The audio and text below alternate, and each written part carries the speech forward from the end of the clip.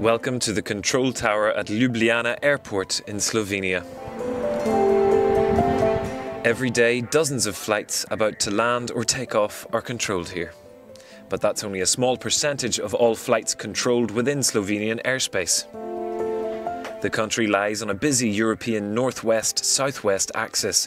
Last year, 272,000 flights above Slovenia's skies were supervised by Slovenian controllers. With ever-increasing traffic, Slovenia is showcasing a new system which shares workflow and data across different European airspaces, improving safety and efficiency. Experts here at Maastricht Upper Area Control Centre in the Netherlands developed the automation system that is shared by different service providers in the continent.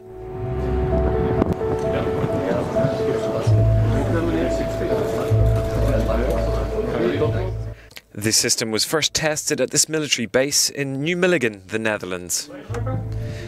The base shares its data with and gets access to civil tracks and flight plans above Belgium, the Netherlands and Luxembourg, as well as parts of Germany. Fully automated, the system eases up communications between civil and military air traffic controllers, so skies are controlled in more efficient ways and flights are safer.